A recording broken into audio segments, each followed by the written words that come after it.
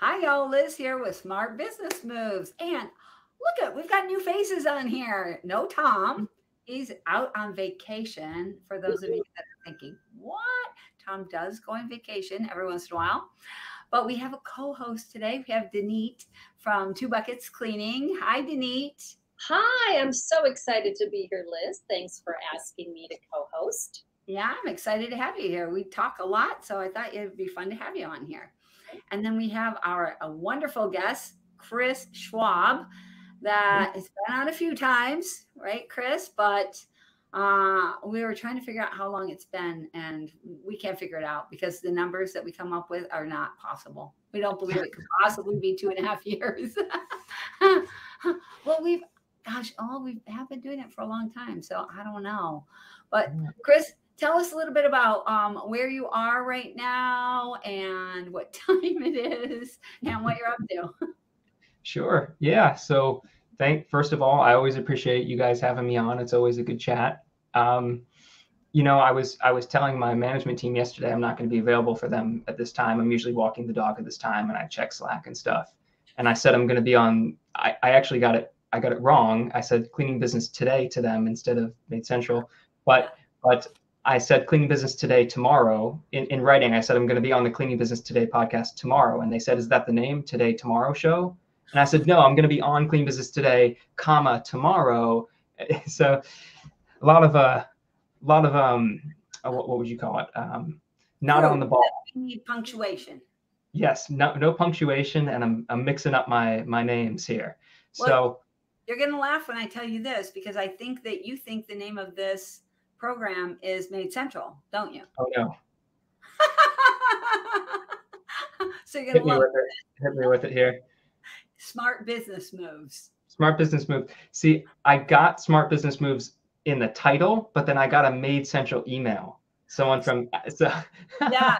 So Sarah, our organizer, she works for Made Central also. So that's what it is. Okay. We've all got multiple businesses, so when we're all emailing from our different business email addresses, it gets very confusing. That's exactly what it is. Yep. So Smart Business Moves is made. It's probably, I guess, hosted by Tom at Made Central and me with Core Profit Builders. So kind of these two companies are hosting Smart Business Moves. I apologize. No worries at all. None at all. We barely can keep it straight. We've been doing it daily or actually we're only doing it weekly now. So we did daily for a year, and then we switched over to a couple times a week, and now we're down to once a week that we're doing it. But it's been a long haul here. That's a good balance. Daily that's a little tough. It's a little tough. I'm doing another thing daily right now. My daily lizards that I'm doing. Liz's actions repeatedly done to lead to success, right? These are what lizards are. And they are a lot of work doing them every single day, but I'm committed for at least a year. Good. So, yeah. I love the name. Crazy. My marketing guy came up with it, Don from Market Pros. I love him. He's so creative. So, yeah. I've done videos before. I made at one point in time, I made daily engagement videos to be shown to team members and cleaning professionals. They're just short little videos that you could show to your people to help them do a better job. And I made 603 of those. So I'm feeling like I'll be okay with this for commitment for just a year. It seems small in comparison. That's a lot of batch content. Yeah, it was a lot. I can only imagine much coffee was consumed, but they're not heavily produced, let's say, so they might not be as time. They didn't take as much time to produce as you might think because I pretty much film and post. Not a lot of editing, minor editing. Yeah. That's me too. I film it. I don't even cut. I just say, "Here you go, guys." Here, take it away. That's it. Okay, bye, y'all. Button. Yeah. All right. So, Chris, what are we planning on talking about today? Sure. So, the 4 evolutionary stages that your cleaning business needs to go through before you can become an absentee owner. That's kind of what we have, I think, planned for today. So I've got a few notes. I walk people through this type of thing regularly. It's not always specifically absentee, but it's often going remote, living in a different country than your cleaning business. And those two models, being absentee or being remote, they're kind of 85, 90% the same. There's a few differences in terms of personal involvement, but it's a very similar model. And so I thought it'd be cool for us to talk today about just the different stages that people tend to progress through, as if it was a linear line. Nothing is linear in business, but as if it was a linear line from, the beginning stages of your business all the way to kind of a bigger business where you have someone running it for you. So I think that's kind of what we have planned today. Wonderful. That sounds great. Yeah, it does. But before we get started, Chris, why don't you give me your website? And then while you get started, I will pull it up and I will share with everyone so that anybody wants to get in contact with you. Because I know as soon as you start talking, they're going to be like, how do I get in contact with him? Yeah, apologies in advance. I always feel like we talk about so much, there always has to be a part 2. So website, a little difficult. I've got a couple, but I think the one that I use the most that people can contact me on is inovalocal.com. And I'll type the URL in the chat box. But if I put it in the comments box, does everyone see that? Or is that just for you? No, but if you put it to me, then okay. I'll go ahead and I will post the link to it. Sure. For everybody. So I dropped that in the host chat. So that's the URL. That's just my VA company, but that's also got my email on it. That's where people can connect with me most easily. So if they go there, that's really the route, or just Facebook. If you Google my name on Facebook or you go to Liz and you go to mutual friends, you'll find me there. Yeah, easy. All right. Sounds good. So go ahead, and you are going to share a little bit, aren't you, about the difference between, or why it might, well, the different, you said that there are some subtle differences between being, and I'm not sure actually, remote versus actually just absent. So you just want me to define? Sure. So go ahead, Denise. What were we going to say? Yeah, it'd be nice for you to define it, because there is a slight difference in, each of those terms. Sure. So at least in my mind, the way I think about it, when I think about a remote owner, it's someone who's running their company geographically from a different location than the company is based in. But they can still be very involved in the company. They can still be working on it every day and growing it and still really managing it. Whereas an absentee owner, they might be in a different location. They might be living in the same location, but their involvement in the company is minimal. They tend to have a management team running it. They have managers and assistants and a team who are actually handling everything day to day for them, so that their level of involvement can be minimal or almost non-existent, but the business is still able to function without them. So it's more, that's what I mean by remote versus absentee is it's kind of, at that point, it's your level of involvement. A lot of absentee owners, they may have 2 or 3 or 5 businesses, but they're only focused on one at a time, and their teams are running the other businesses, for example. So that's kind of, in my mind, how I differentiate between the two. Perfect. That's exactly how I see it. So that works really well for me. It's a struggle when the guest is talking about something that's not the same as what I have in my mind. Then I'm like, I'm trying to get on board here. All right. Now, take us through, or at least start us through these 4 stages. Sure. So there's a couple different frames I use for this. I think the simplest one is to start from a beginning cleaning company. But just as a quick reference, I wanted to do a 20-30 second mention of another frame of reference for how I describe this to people, depending on the stage that they're at in their business. So the first kind of lens that I look at this through is if you're I'm sorry, just 1 second. My dog is chewing my chair. I'm going to move the chair. That. I apologize. Okay. It's normally her walk time. I got up early to play with her, but she wants the attention. So still time to go for a walk, Dad. Come on now. She's 6 months, so she's still firmly in the puppy stage. Yeah, puppy.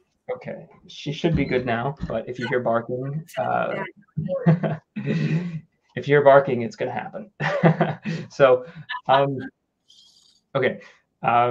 Evolutionary stages. So there's kind of 4 main stages that cleaning business owners tend to go through. This is very generic, but there's a lot of in between each of the stages. The first, when you start your cleaning company, you're typically cleaning in the field still, and your main goal is to establish a recurring base of clients, right? You're not even thinking about getting out of the field. You're thinking about survival and income and making sure that you have enough houses and you know those families really well, and they're a part of your regular weekly service that you're doing.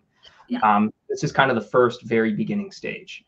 The second stage is where you kind of get out of the field. And this is the first stage of my 4 stages is getting out of the day-to-day cleaning. So you're making this gradual transition out. Maybe you hire a part-time cleaner to come clean some of the houses with you, and you gradually introduce each home to that cleaner, and then you kind of start to take yourself out. But however you do it, you're getting out of the field of cleaning yourself so that you can start to manage the day-to-day, the office, the marketing a little bit more. So getting out of the field is this kind of first stage of evolution that's really big in your business, where you notice that it's evolved into something else. It's kind of evolved beyond yourself into a team. This is the first 4. Right? Sorry? It's actually starting to be a company at this stage. Yes. You're a company. You've got cleaners. You've got clients who you might never meet in person. You might, many I know do personal walkthroughs. Still, I don't. So most of our clients I've never met or talked to on the phone. They may email me if there's a big issue, but that's rare. So you start to become a business you're the face of the business, but you're not the one going out and doing the service anymore. And I find a lot of people kind of straddle this stage for years, where they're still, they've managed to get out of the cleaning part-time, but some of the time, if a cleaner doesn't show up or someone's sick, they're still going out and doing it themselves. And so they're still kind of in the field, they keep getting pulled back in, and it's tough. 2 houses a day is tough, but 2 houses and then handling the business is just exhausting. And I find this is the big one where people get really stuck for a long time, and it may be years. It's not months. It's typically 5 or 7 or 8 years where they're just kind of, they feel that they can't finally get out of that stage, right? So this is the first evolution, and we can talk about each of these if you want, just giving kind of a quick overview of them. Sure. This is kind of the first evolution your business has to go through.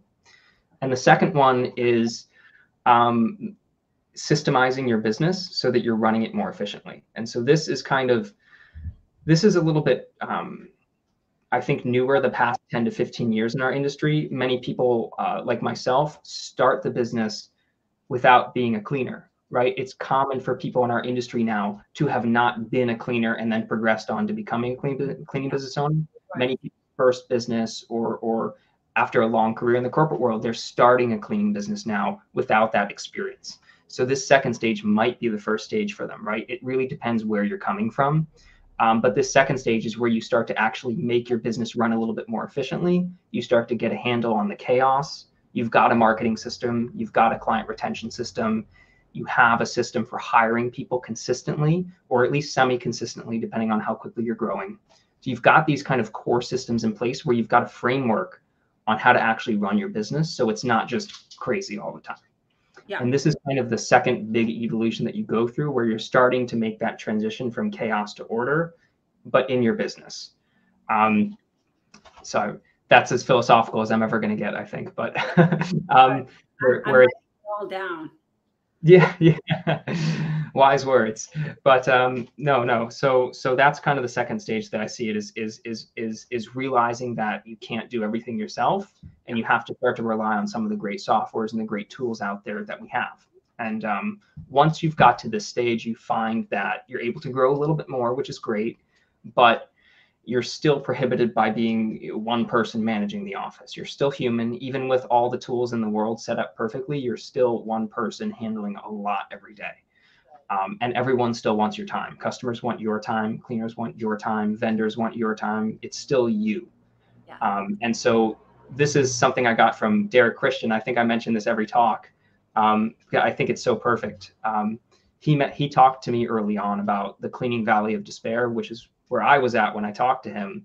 And this is kind of the $20,000 to $50,000 a month revenue range where you're growing and it's busy, but you're starting to drop the ball everywhere because it's a lot. And you tend to get stuck in this stage. This is the other big stage I find people get stuck at for months or years, is they feel that they're growing a lot, but they keep slipping back down, and they're afraid to hire an admin because they would have to take a personal pay cut at that stage because the business isn't earning enough profit yet, even though it's very busy, in order to justify that hiring of an office team. And so I find a lot of people get stuck here because they're unable to make that jump or justify to themselves that this is a necessary stage of growth to actually get to the next stage. It's actually growing truly beyond yourself this time, because you may have got out of cleaning, you may have some systems that support you, but this is the stage where you actually make it grow beyond yourself, managing everything. We're still in stage 2, correct?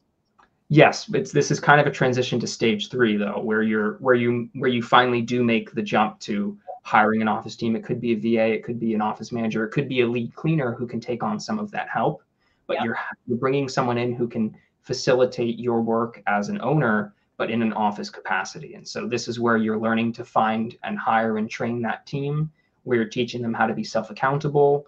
This is kind of the big daily admin stage where you actually get out of the daily admin. So this would be the third of the 4 stages, is becoming less necessary to your business, which is one of the most important things you have to realize, is you have to become unnecessary to your business if it's going to thrive long term.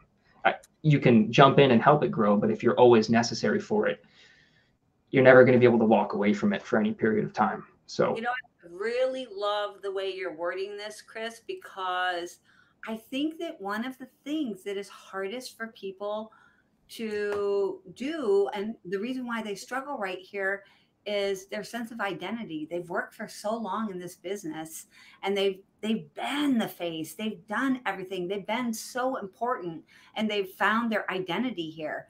So trying to shed that at this stage is so difficult. People feel just so unimportant and unnecessary, and it's a hard little shift for a lot of people. Oh yeah. And Danita, I'm sure you found the exact same thing as well as you've gone through it. Yeah, and the other thing I wanted to mention is, I think up to this point, for a lot of people, their systems, their operations are kind of still in their head, right? Because they've done it themselves all this time. And all of a sudden you get to this 3rd stage and you're like, oh my God, how do I open the office in the morning? Or, so I think part of it is being able to teach somebody else. And that's a whole, party in a box kind of. I like that box. This is a whole other conversation I have strong thoughts around, but many people just hire an office manager or a VA and throw a bunch of work at them and say, do a good job. And then they don't do a good job because they weren't given the tools to do a good job. So, but that's a different thing. That's a whole 3-hour talk right there. Stage 2. Yeah. But you're right. A lot of people, they take a long time where they have to write things down and they have to learn how to turn that into something usable by another person who's not them, who doesn't have the context. They have to learn how to, and this is a big one I find is, and it's not anyone's fault. I think it's natural. Your business is your baby. And when you bring someone on to help, you micromanage them at first because you're afraid that they're going to mess something up, or they're going to book someone into the system wrong, or they're going to assign the wrong team to the wrong type of house. And you're going to go, oh no, that's $300 I could have earned. How could you do that? There's so much emotion that comes up when you're trying to allow someone to come into your business for you. And that's a very hard thing emotionally, more than anything else, I think. Yeah, totally agree. I think that it's the same type. It depends on, okay, so I have too many thoughts going through my head all at the same time. So it's similar to when you're getting out of the field and you have to let other people do it. they're not going to be able to clean as well. They'll never be as good as you. The reason why your company is so successful is because you personally are such a good cleaner, and no, you can't find anybody because nobody works as hard as you do. Nobody cares as much. You just, I see so many people that get stuck there. They have to let go of that. Same thing at this stage is now that you're you have people in the office. Now they don't input. They don't think about the customers as clearly or as compassionately. They don't know the little tiny things like Mrs. Johnson's dog barks every time. It doesn't mean that the dog is scary. You still have to go, all of the stuff. And they just feel like nobody's going to be as good as they are, which is again part of that identity thing. It's like, this is my identity. You can't let go. It's a huge one. And I can speak a little bit personally to this. Well, I'll keep it to 2 minutes. I don't want to get too off track. A big part of my identity the first couple of years in business was the whole remote business thing, right? That's kind of why people know me. I moved to Japan and I lived there and everything. And I found that when I looked deeper into that, that wasn't really an identity. What it was how do I describe this? No, I don't think I can do it in 2 minutes. So go ahead. You have more. It's only 2:23. We have plenty of time. Yeah. Basically, I think a lot of people, business is so all consuming. It takes everything from you, all your attention, your focus, and your energy. A lot of people's friendships suffer, their relationships suffer. They give everything to their business and they become very focused on the goals of the business of growth and profit. And there's nothing wrong with that. When you're growing a business, you do have to go through that stage for a little bit where it just consumes you. But I think because it consumes you so much, you start to lose other essential parts of your identity. And it can be hard to find them again when you do find that you have more time. When you finally do reach a stage in your business where you're actually able to give some space to yourself again mentally and just in terms of actual time, you find that you need to rediscover those parts of yourself, but it needs to be a conscious effort. And if you don't put that conscious effort in, you're just going to be all business all the time. And it's very intense for the people that you work with if that's the only mode that you can work in anymore. And I'm just speaking from personal experience here too. That's it. You really have to work at facilitating the other parts of your life and continuing to keep them even when you're in the thick of business. Otherwise, it's just, you're going to come out the other end and it's going to be tough to rebuild everything else from your life from scratch. If business is going well, you have to make sure that your health is still being taken care of. There's so many components to running a successful business, but it needs to be one part of your life. It cannot be all of your life, I think is what I'm trying to say. I agree. And I can also attest to having lived through this myself. And like in my situation, I became the only thing that I really had in my life was cleaning. The only thing really, other than, the things that I needed for survival, right? Eating and bathing. And other than survival, my only interest was family, right? My kids. But then, even then, just my immediate family, not my mom, not my family that lives 10 miles from me, not them, just my immediate family, because they were part of what I needed to be able to get through the day. But when you trying to get out of the other side of it, who are you? That's what I mean by identity. I was in that for so long. I had no other. I didn't know who I was. I didn't know what I cared about. I didn't know what I liked. I didn't know what I wanted to do. I didn't know what I was interested in. I was interested in cleaning. That's it. Mm-hmm. So I feel like I see a lot of people in that mode and struggle. Who doesn't? Who has never really done this? And I'm always so admire her is Sarah Mitchell. Oh yeah. Yeah. Sarah Mitchell from day one always knew what she wanted out of her business. She wanted a business that she could have that would be able to create a life for her and her family. She wanted to revolve her entire life around caring for her kids and her family and spending time with them, valuable time with them while they're young. And she's done it every step of the way. She sacrificed profit. She sacrificed everything to be able to have that time with her family. She's the only person I've ever seen do this successfully. And now she's running, I don't know, probably $2 million company, somewhere around there.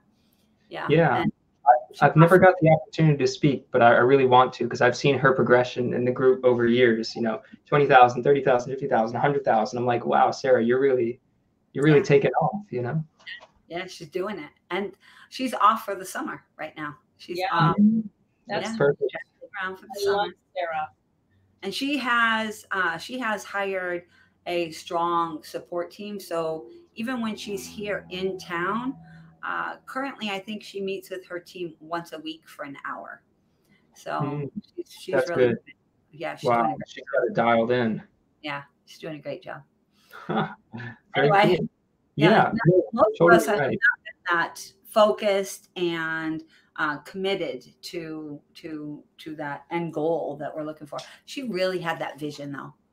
She had that vision so much stronger than most people. Most people think, gosh, even today, same story from 5 years ago. Just want to get that $1 million mark, $1 million revenue, right? You still hear it today, right, Chris? I just talked to somebody yesterday that was saying that. I just want to get to the $1 million in revenue. Wow. Okay. Still a thing. It's very funny. I don't mention my revenue anymore. Yet that's the first question people ask me. They say, "How is Japan? How big is your business now?" I'm like, man, you're asking the wrong questions right now. Yeah. Well, Liz, doesn't that take us to this weekend when I was telling you that, I run into people and one of the first questions is, how many cleaners do you have? And I'm like, ho, I'm doing great. Thank you. Yep. That's it. First. Yeah. People are, I feel like that's not unusual. People want to know how other people are doing, right? How are you doing? And if you are really mired in this business, if this is all you do and all you know and who you are, it's the only thing you know to ask, right? All you know to ask is, how is your business? How many cleaners do you have? How many clients do you have? How much do you charge per hour? If you start answering one question, there's going to be 20 questions, because that's what they care about. It's the whole life is wrapped up in that. This stage is a tough stage to get out of. Yeah. Because of that. And not to extend it too long, I'd like to add one more thing about this stage that might be helpful to people, might not. But one of the realizations I had when I started my business, and this goes back to Sarah a little bit actually, is making sure you write down and really get clear on the reasons that you're starting your business. One of the things I did was I had a very clear goal in mind, which I achieved, but I didn't have anything after that. And so what I mean is, my goal when I started my business was to be able to move to Japan and be with my wife, girlfriend at the time, wife now.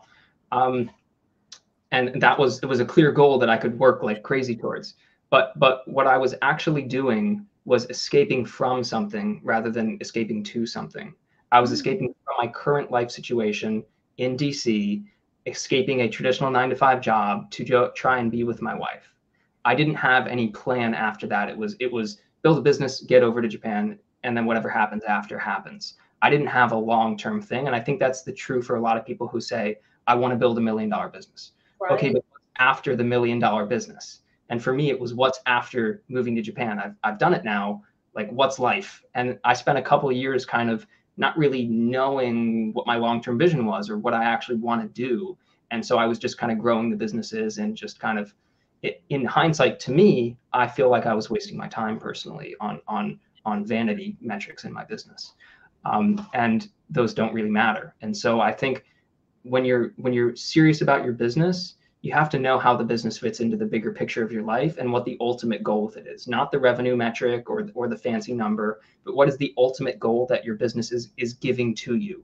What is it actually providing that enables everything else that you care about? So I just wanted to add that, because I think, like me, a lot of others, they have a big important business goal, and it's impressive when they hit it, but then once they hit it, they just don't really know what to do. And you should get clear on that before you hit it, because if you're not really going to know what to do with yourself. That's a really good point, Chris. Thank you for bringing that up. I think that's a lot of people I talk to are, including myself sometimes, are stuck kind of in that. Where do we go next? Well, y'all are going to see, for anybody that watches any of my lizards, you are going to see me looking exactly like this, with these earrings, these same lips, these glasses, talking about this exact topic, because that is the lizard that I filmed 2 minutes before I jumped on this call. Wonderful. So yes, I really, and I'll just drop it here, since it will have, the lizard will have already landed by that time. The action for that lizard was to sit down with yourself, give yourself 15 minutes to 30 minutes at a minimum, and think about, what is your life going to look like? Not what is your business going to look like? What is your life going to look like? What will you be doing when your business is what you consider to be successful, right? What will you be doing? Will you be sitting at home watching TV? Will you be running another business? What will you be doing? What's that going to look like to you? And if you can't get it done in 15 minutes to 30 minutes, you probably won't. Then the next day, sit down for another 15 to 30 minutes until you sort of design a life. Because and the reason I created this lizard is because I talk to so many people on a regular basis, especially people in my mastery circle that have achieved a certain level of success, and they're depressed. Not clinically depressed, of course, I'm not saying that, but they're bummed, they're down. They hit this goal, and now what? They lose their momentum. They lose their motivation. They lose their enthusiasm and excitement. They just, now what? So you got to sort of put that plan in place beforehand. So speaking to exactly this thing that we're talking about. If I may provide a book recommendation, I think might be good for the lizards. It's not a business book at all, but it's very, very relatable to business and how it's run today. There's a famous psychologist called Erich Fromm. Eric is spelled a little bit strange. It's E-R-I-C-H, and Fromm is F-R-O-M-M. It's called Escape from Freedom, or Escape to Freedom. I'm forgetting which one it is right now. But somebody recommended this to me not that long ago. It's a really fascinating book. He takes you through the psychological development of the concept of freedom and what it meant to people at different stages in the human story. And he talks about how we've gone from freedom from tyranny, freedom from oppression, freedom from constraints in our life, to a freedom to mindset in modern society, where we should be aiming toward a freedom to do something with ourselves. But many people nowadays, what we do is we want to unfetter ourselves. We want to unshackle ourselves from some commitment or some debt situation or some other situation in our life that we don't want to be held down by. And so our goal is often to escape that thing that we don't like. We want to get freedom from that thing that we don't like, but we don't have a plan for what we want to go towards. We don't have a plan for what we want to be free to do. And I think it's a helpful expansion on our talk. It goes into this a lot more in depth than we have, of course, in 30, 40 minutes. But it's a really interesting kind of psychological journey on what freedom means to you and what you might want to take out of that to actually, as you're planning for your business and the goal of it. It's just, I think, a helpful book to read to add some depth to this conversation. So if you get a chance, take a read of it. It's a little dense, but it's not like an academic textbook or anything. It's just a little dense because it's an old book. Well, I think it's meant to be that I read this because you're the second person that has recommended it to me. So I'm getting it. I do love to read. So I guess this is my next book here. I'm excited. it's kind of a it's not like Maslow's hierarchy of needs, but in a sense, it's kind of a self-actualizing type of thing.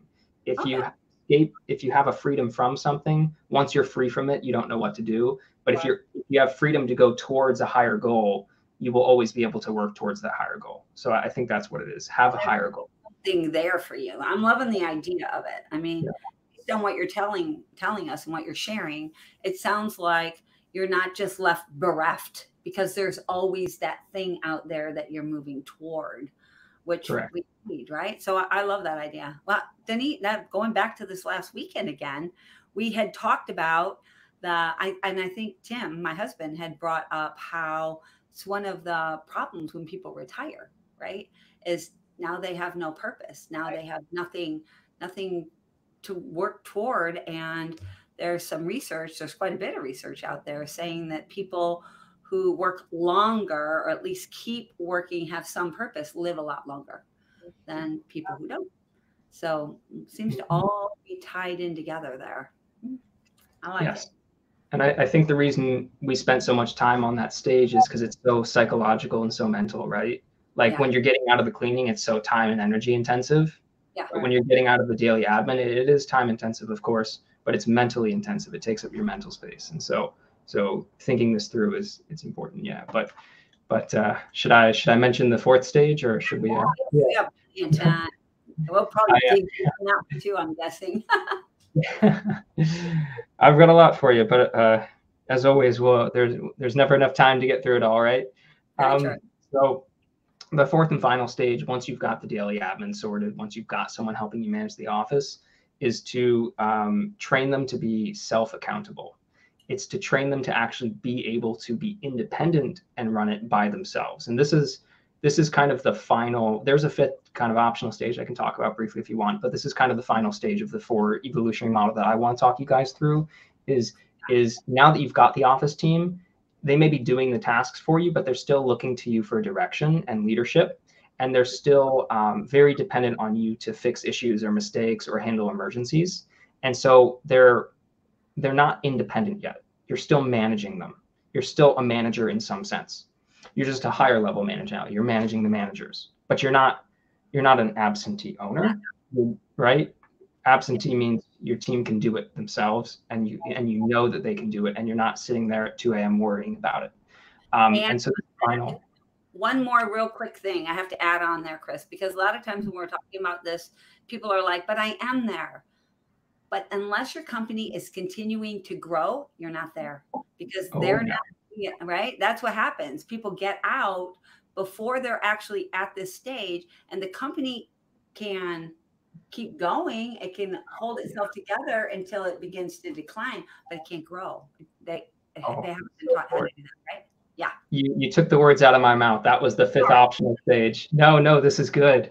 I'm glad we're on exactly the same thread right now. So this is the thing I find with a lot of people, and we talked about this a couple of years ago, I know on the chat, is a lot of people will hire a VA or a manager and then they'll get out because they haven't had a break in 10 years. And then they become mentally disengaged from their business because they finally can take a break. And then the business suffers because they become too disengaged from it. There's no balance there between how engaged they need to be to provide for their team and actually still working towards growing it in a healthy way. And so they've lost that balance. They've just traded one extreme for the other. They were extremely interested. Now they're extremely disinterested. It's not a good place to be. And I'd say most people go through a stage like that when they do go through this final stage. You need to be consciously training your team to be accountable to themselves and to care about the quality of work that they do.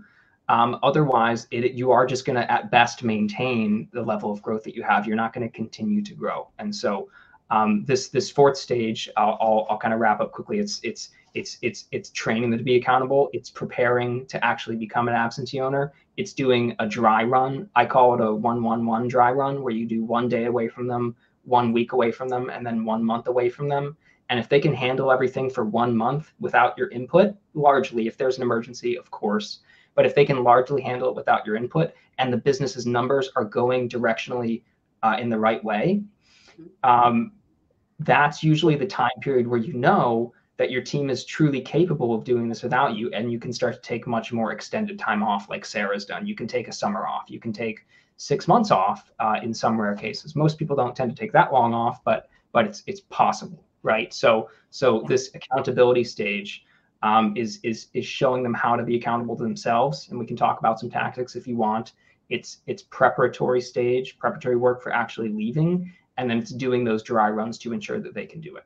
But this fifth stage I'll mention for 30 seconds maybe if you want me to. It's learning how to grow when you're uninvolved from the business or when you're completely physically absent from it, and not just maintain that growth. And one of the big things I think is we can cover it again if you want. It's learning how to stay mentally engaged with your business when you're not involved in the day-to-day anymore. But there's certain more advanced growth tactics you can use. One that we're using right now, for example, is we're rolling up smaller cleaning companies from owners who've built a solid foundation, but they no longer want to be in the cleaning industry anymore. And so we can open up new office locations in different states by approaching owners within a certain revenue range and saying, hey, look, you've got great reviews, you've got great teams, you've got a great reputation. Would you be interested in passing the mantle on to our team?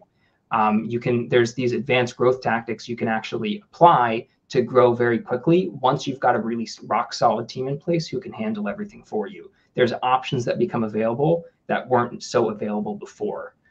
Because before your team was rock solid, you might have a manager quit and then it's chaos again for 6 months, or you might, and I'm sure we've all gone through that stage. But yeah. So you need to have backups for your backups, right? You need to have more than one manager trained who can do everything for you. You need to have at least 2 people who can do that. You need to have a certain structure in place that I recommend people have for when disaster strikes, that there's always someone who can attend to that disaster. Because often you can have the perfect system in place, but if the person who's meant to operate the system is absent, then the whole thing falls apart. So once you've got this rock solid office team in place, there's a lot more advanced ways that you can start to grow your business that just weren't available before. So there's a whole fifth thing we could talk about later about continuing a trajectory of growth after you're absent. Yes. Hey, Chris, you mentioned that you recommend a certain structure. Can you share a little bit more about that? Sure. So there's different stages. There's different structures you're going to need at different stages of growth in your business. So typically, these are all just guidelines. Every business is unique, of course, but generally, I find, just because I run a VA company, so we have access to a lot of cleaning businesses that we work with, we generally find most people in the kind of $15,000 to $50,000 a month range do well with one main office manager that they're still working very closely with. There's one person in the office doing much of the phone calls and the emails and managing the scheduling for you, but you're still working fairly closely together. You're meeting at least weekly. You guys there's a rapport between you where you can easily switch stuff between you if you need to. And so that's kind of the first very basic minimalist structure, if you will, for your office is you and an office manager or VA and maybe a lead cleaner who can assist sometimes as well with the cleaning and the scheduling aspect of it. Once you start to get into kind of the higher stages of growth, this is like the $50,000 to $150,000 a month range or so, you're going to want to add a second and potentially a third office manager to your team. And the way that I recommend people split it up, it's a very clear division of duties. A lot of people will hire a second person with the intent that they have their own kind of domains in the business that they look after, but then they hit a growth spike, and then both managers are doing everything, and then it's like chaos again. But it's chaos with 3 people instead of 1 person, which is even worse because then you don't know who's done what, and that's awful. So what I recommend people do is before they bring on a second and a third person, they have a very clear structure that they adhere to. And one of the easy ones that we do at Think Maids, for example, is we have a front end person and a back end person. So we have a manager who does front facing tasks. That's anything to do with phones or customer communication or sales, all of that customer brand facing stuff, that's done by one person. So they're always in that customer facing mindset. And we have a separate person who handles all of the back end parts of the business. So that's handling a lot of the teams and scheduling. That's handling some of the hiring. It's handling a lot of the operational materials in the website. It's handling a lot of like payment stuff, right? So all the back end stuff that's actually managing the running of the business is operated by an entirely different person, and they communicate daily, of course, but there's a division between what they do, so they absolutely know who should have done what. That's the second part. And then at this stage, you're going to want to also have a fairly established team of vendors who are handling the expert stuff for you. You don't want your VA doing marketing for you beyond Thumbtack or basic lead responses. You're going to want a marketing agency who actually specializes in this exclusively, who's handling your marketing for you. You're going to want, if you're a little bit bigger, you're going to want to have a sales agency or sales executive who would be doing that for you as well. So you want to start building out a team of vendors who are not, they're not managers or they're not technically in-house, but they handle one specific thing that they're true experts in, and that they've got that part down pat. So this is kind of the basic structure that'll you can do up to kind of even 2.5 million in revenue. The amount of people might change slightly. It might be 2 or 3 or even 4 office managers, but that basic structure where you have kind of departments within your business and you have a manager of each of those departments remains the same. And so you start to resemble a bigger corporate entity almost, if you will, where you have a sales manager and you have a customer manager and you have a hiring and team manager. You start to resemble that bigger template of bigger companies a little bit more closely now, where everyone's got their thing they do. So this is kind of the basic structure. Chris, maybe even like a second location or something like that, correct? Yes. So again, this is just a guideline, but I tend to find what we're doing is we're doing regional managers. And so you might have a Eastern time manager who handles Eastern locations, and you might have a Pacific time manager who handles Pacific locations. There's so many ways that you can slice it, but the important thing is that you have a manager who knows exactly what locations they're looking after, and they know what their duties are within that location. So yes, you can have one manager, one location if you want. The only thing I would say would be you need to have a solid foundation built out in each of those locations first. Otherwise, that work is going to be distributed to the rest of your team, and then your other locations might start to suffer. And it's not a good path to go down, because that might actually make you smaller instead of bigger. So adding second, third, fourth locations is a talk I want to do at some point with people, because it's an art, I feel like. When you're starting a new location, you can start from scratch. You can acquire someone and then rebrand as your company. There's a few different ways you can do it. But in terms of the actual managing multiple locations, I find regional managers are having that as a concept to work with is very helpful. All right, so I'm writing this down because I am going to have you or ask you, plead with you to come back and to talk about how to expand into multiple markets. That's something that not a lot of people have had a lot of success with, right? Very few people have had success, at least in the residential industry, right? Commercial, that's happening all the time, but residential has been trickier for a lot of people. So I'm definitely going to have you come back for that if you can find time. I know 6 in the morning's early and your dog doesn't like it, but I'd sacrifice. I'll have to send you some bones or something. Yeah. I don't know if you'll be able to see, but she's right there. Oh my God. She's Yeah, she doesn't even look like a puppy because she's just laying there now, right? You don't think of puppies as laying around like that. It's so funny. She looks big for a puppy for people, but actually she's very small. Her physical body is small, but because she's a very fluffy dog, the fluff makes her look big. But if you kind of compress the fluff and hold her, she's tiny still. Dog. Yeah. She's Sweet. I definitely have a cat like that. And we, every once in a while, she'll get really matted. I'll go on a trip or something. She'll get matted and we'll have to shave her. And she's only like, just this little tiny cat where it's huge. Yeah. Where did it all go? Where's the hair? All right. So what should we talk about? We have 9 minutes left. Chris, where do you think we would best use this time? Okay. Could we, I'd like to mention 2 very quick very quick points on the expansion front, just to kind of make perhaps as a teaser for our next talk that people might want to think about. And I'd love to give you guys like a business and life update for a minute, because I apologize, I didn't give that in the beginning. I've got something pretty cool coming for people that I think might be fun, but I'm not here to mention it if that's not okay. Oh, no, but I'd love to do the fun thing. I'm excited. Yeah. Sure. So, well, the two things that I want to mention quickly are, in terms of expansion, the hardest part isn't expanding correctly. It's actually the tax stuff. It's the accounting and the bureaucratic stuff. Because when you expand to different regions and states, it's all those states and city licenses and all the insurance that you have to have for that. There's so much tax and accounting stuff that you have to do when you do this.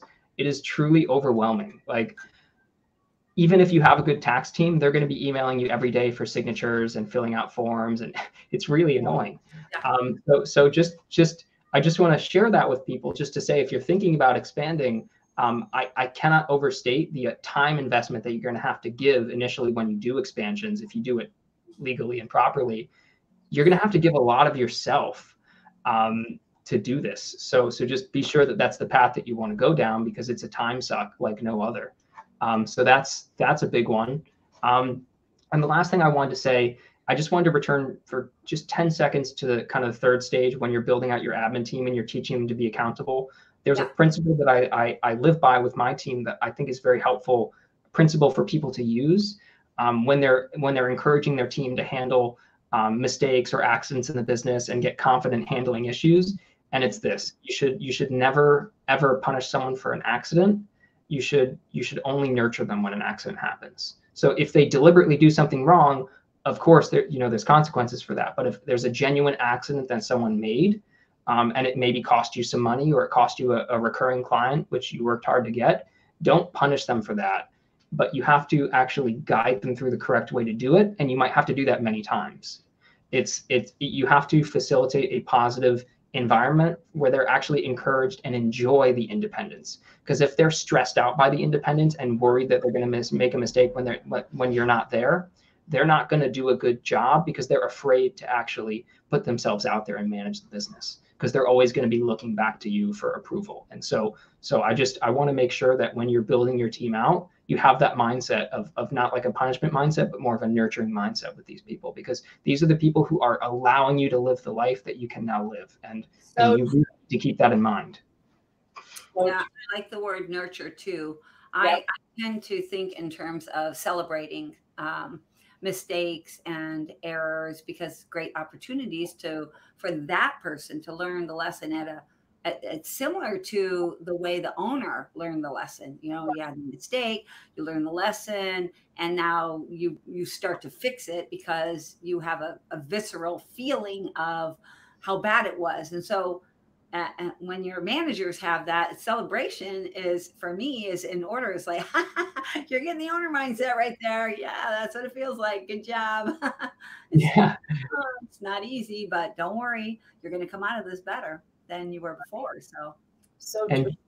And just remember that you're not the one being shouted at anymore. So you have to be kind and patient with them too, Because if they're getting shouted at by the customer and then shouted at by you, they're not going to stay very long. No. So true, Chris. Yep, you got that right. Right. We have somebody, D Felder, and I'm not sure who D Felder is. The name doesn't sound familiar to me, but hi, D Felder. Nice to see you. All right. So you wanted to tell us about something exciting that you're working on, Chris?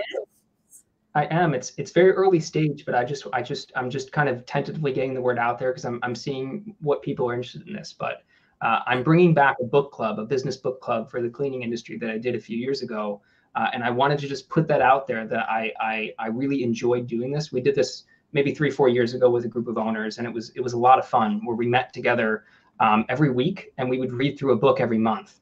And every week we would do we'd split the book into 4 parts. It'd be like part 1, 2, 3, and 4 instead of chapters. And we'd read through those parts, and then we'd meet to discuss that part of the book. And then we'd make an action plan and a summary based off of that part of the book that we would implement into our businesses, instead of just moving on to the next book. So I wanted to mention that. Liz. I know. She's freaking out because we have something that we call book talk that Oh no. is every Tuesday. We break the book up into 4 sections, not chapters. No, We talk about each section. We create an action plan for no our way. business. It's called Book Talk. And here's the funny part, Chris. We just decided yesterday, which is the reason why Denise, like, we just decided yesterday that we're going to open this up to a much wider audience. We've been doing it only in our circles. And so, yeah, so it's very, very funny that you are. What's the book that we're working on a book right now called Never Split the Difference. Have you heard of that book? Chris Voss. It's a great book. It's so good. Amazing. Yeah, it's a great book. But if you've ever watched his talks. Yes, and he's on Facebook, so you can see him. We follow him on Facebook too. So he's I've seen him too speak. How weird is that, Chris? That so weird. It's truly uncanny because I did not know this existed, but we should definitely talk about it because yes, it works for a while and it's such a fun thing to do with people. There may be a nice collaboration here, Liz. Yeah, absolutely. We're gonna have to figure something out there, Chris. I will not step on your guys' toes. I mean, there's no toes to step on. Books are books. More people reading more books, in my mind. Oh, right? For sure. So, yeah. I tend to read about a book a day, and so I get a little behind sometimes in book talk because we take a month to read one book. We talk about it a lot throughout that month, but I definitely get a deeper understanding from the books that we do in book talk because we have that discussion and that we create those action plans. I think we've been doing it for about 3 years now, maybe, Denise. Oh yeah, I've been seriously involved, really heavily involved for the last year, and I just love it. Really, it has changed my life. Yeah. Wow, how have I never heard of this? Yeah. Well, because it's part of our circles. It's only in the circles, but see, now we can open it up, and Chris, we'll talk about how we can make so this that we just decided literally yesterday that we were opening it up. Yeah, I'm doing it. Right? Have you ever heard of Meetup, Chris? Sorry? Have you ever heard of Meetup? Yes, the Meetup group app, the communities app. Yeah. So I'm doing some marketing in there. I'm using it as a marketing channel. And it's one of the things that I'm inviting the meetups to is to book talk on Tuesdays. Oh, so, wonderful. Okay. So just so great minds, Chris. I think the university has something. I think we have Chris as a, host or presenter. I mean, the information Chris has will be incredible for our group. We might just have 2, right? Maybe Chris, you're doing yours on Thursday. We're doing ours on Tuesday, and we get 2 books. Me, I'd love that. I got 2 books in a month, right? That'd be good for me. I'm liking this. Yes. But I'm thinking that this was meant to be that you're on here today. So we're talking about book talk, and then we're also talking about Escape from Freedom, right? Eric Fromm. Yes, that I also heard about just twice. I mean, this is meant to be here. Wow. We'll add the Fromm book to book talk. It's a good idea, Dawn. Great idea. I don't know what we have on for July, but we can probably trade it out. It's probably it's so good, especially if a lot of your inner circle are doing the whole remote thing. They'll get a lot of value out of it. It's good for that crowd, and it's good for the crowd who want some meaning in their business. I think it's very good for that. Almost everybody, right, wants meaning in their business, even if they're not remote or trying to become absentee. Who doesn't want more meaning in their business and more meaning in their life? It sounds like it's about having more than just your business, right? Yes. So it's not, just to clarify, it is a kind of a little bit of a dense, older psychological book. It's not like a self-development book at all. So there's no like goals of the book. It's an exploration. But I found the exploration to be very deep and very, very relevant for our times and the way that we do business and what people want out of their lives now and kind of this directionlessness that a lot of people have now. it's a very important book in that sense, I think. So just to preface that, if you go into it, it's a lot. It sounds like it's kind of a timeless book, which is really interesting, right? Because I know it's an older book, but it's about balancing, your life, and your life has many parts to it: family, business, what have you, self-care. And so I love that. I'm going to download that book this afternoon. Good job. Good job. And thank you, Kelly. I appreciate the comment too. It was fun. I did it. I did the same thing as you. I did an initial week many years ago in Japan, and that was the moment that clicked for me, where it was like, wow, this can work. So thank you for that, Kelly. Kelly's husband is from Japan. They moved over here, and I know that it's a challenge when you're trying to do any of these things, but Kelly has since moved on to doing some other really amazing and fun stuff. So, right? Yeah. I haven't seen Kelly around in a while, but our time has kind of come to an end. It has. We are past it. If Tom was here right now, he would have already shut us down, been like, what are you guys doing? Got to get off the call. All right, Chris, I'm going to have Sarah reach out to you about this thing that I told you about, and let's try and get you back on. That sounds amazing. Something I haven't heard anybody really talking much about. That would be great. Thank you so much, Chris. Do you have any last thoughts? Anything else that you'd like to share before we head out of here? No, but what I can do on the book club run, if you want, is I can send a separate email or a Facebook message, and we can make something fun for people happen. If you would, that'd be awesome. That'd be great. Sounds great. Thank you so much. Thank you as always, guys. Appreciate it. Have a good night. Bye-bye. Bye-bye. Take care. Okay.